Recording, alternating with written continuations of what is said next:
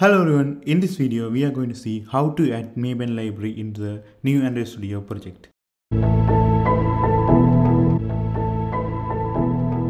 Before that, I am going to show you guys how we want to add maven library into the older Android Studio versions. So I am going to the old Android Studio version.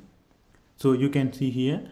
So if you go to the Android Studio project, there are one option, right? Build.script. If you click the build.script, you can able to see there are two build.gradle files, right? One is for the project level, another one for the module level. So if you come back to the library setup, you can see in the repository we have to add this line, right? I just copy this one and open this one, the project level build.gradle, and here I hit enter and paste it, right? So after that I come back here and I copy this dependency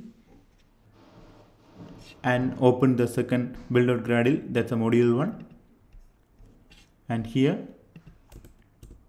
I paste this one and I sync now. So this is how we want to add the maven repository into the old Android Studio version.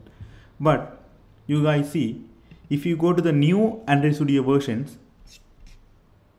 if you expand the build.gradle, there are no repositories, right? So there are no repositories. So what you have to do is, you guys see in the settings.gradle, you have to open this one and copy this maven